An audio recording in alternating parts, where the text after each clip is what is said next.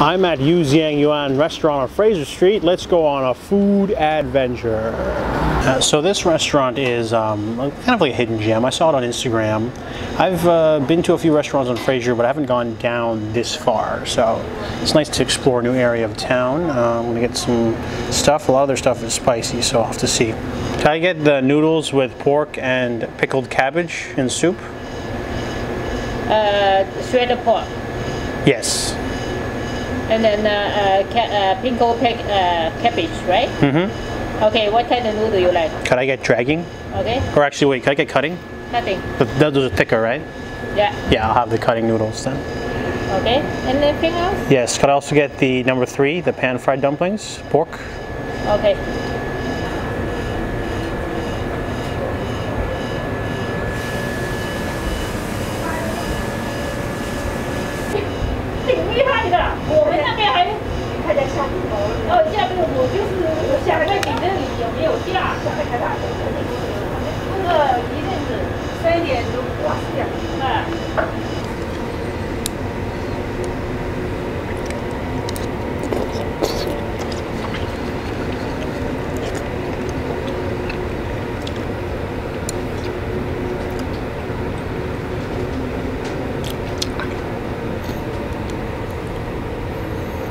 Xiang Yuan is a really tasty restaurant. It really reminded me of old Xian's food, except that this one had a lot more menu items to choose from.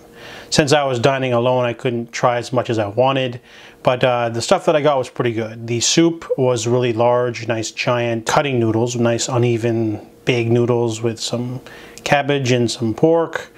I also got the dumplings. They're like little mini baos. They're really like filling. They got a lot of juice in them. They're not like xiaolong baos, but they're different from the normal steamed dumplings that I usually get.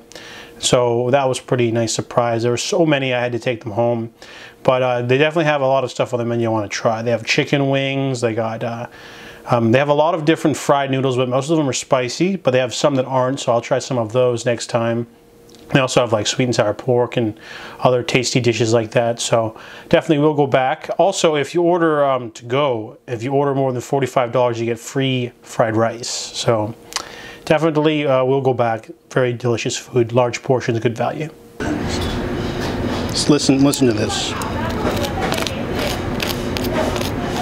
The crispy layer.